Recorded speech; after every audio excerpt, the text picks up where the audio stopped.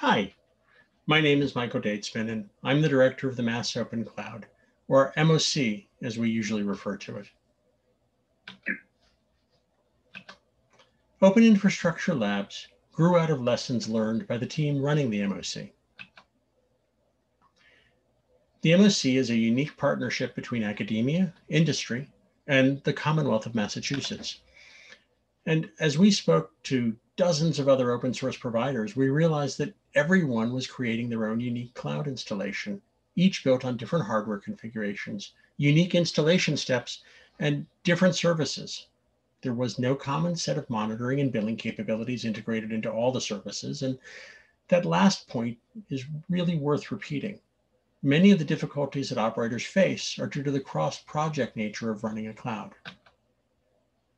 This means there is no way to encapsulate best practices into the configuration, no easy way to compare information between clouds, and each of us solves the problems we encounter in a different way, largely by ourselves. And it makes it difficult for software developers because there's no visibility by the open source developer into how their software is actually deployed, operated, or used. And when the operators turn to the community for help, it's really hard for the people that developed the software to reproduce or debug it. In some ways, public clouds have it a bit easier because they're highly prescriptive regarding their hardware and software. They have real visibility into what users are doing, and they can evaluate their software with real usage and then evolve things dynamically using continuous integration and deployment. OpenInfra Labs is the place to bridge the gap between OpenStack development and operations to create open operations.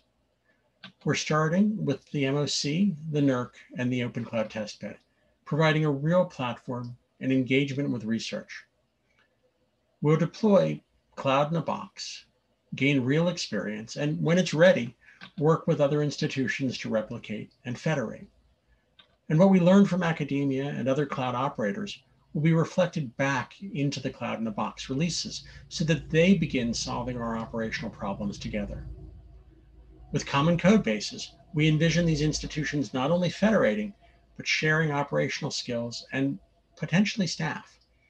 The plan is for the MOC to be the place where telemetry around the cloud will be available for both researchers and open source developers, or as we like to think of it, open telemetry. Open Infrastructure Labs is also a great place to incubate initiatives which cross multiple open source projects and research areas. Let me tell you a little bit more about 3 of these initiatives: Operate First, Project Wenju, and Project Keras. Operate First was introduced by Red Hat at the Open Cloud Workshop hosted by the MOC and at the Red Hat Summit. Operate First is an initiative hosted within Open Infra Labs, and the idea is simple. Ops is as important as code. Operate First says we must open source cloud operations. It says we must operate software projects in the open to identify and build in operational considerations, and that we should treat new features the same way.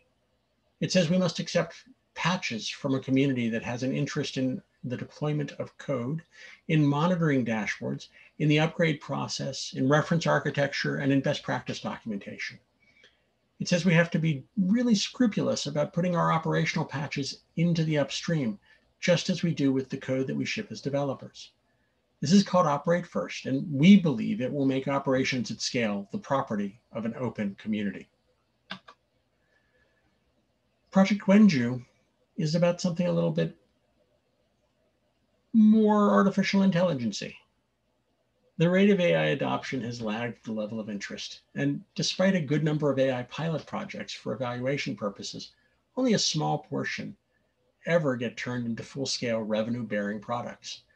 Some analysts have pegged that number at less than 20%. The challenges arise from the advances in hardware technologies, the breakthroughs in machine learning algorithms, and the explosion of digital data, which in combination have made it feasible to incorporate AI into business operations and processes. However, it takes a huge leap to move from the development of machine learning prototypes in a lab setting to the development of an enterprise AI system for production. Project Wenju is an open source collaboration project between the open source community and researchers with open design, open APIs, open communication, and open governance to create a new approach to AI engineering to meet these challenges. Project Keras is looking at a similar sort of problem, but from a different angle. Big data and AI applications are growing rapidly thanks to new technologies such as the Internet of Things, 5G, and machine learning. These technologies are compute, I/O, and memory intensive, and they create performance and scalability challenges on the underlying compute and storage systems. Keras is an initiative focused on bridging the gap between distributed compute and distributed storage platforms. It aims to create a new open ecosystem that allows compute and storage platforms from different sources to operate in concert to improve application performance, resource utilization, and application developer productivity.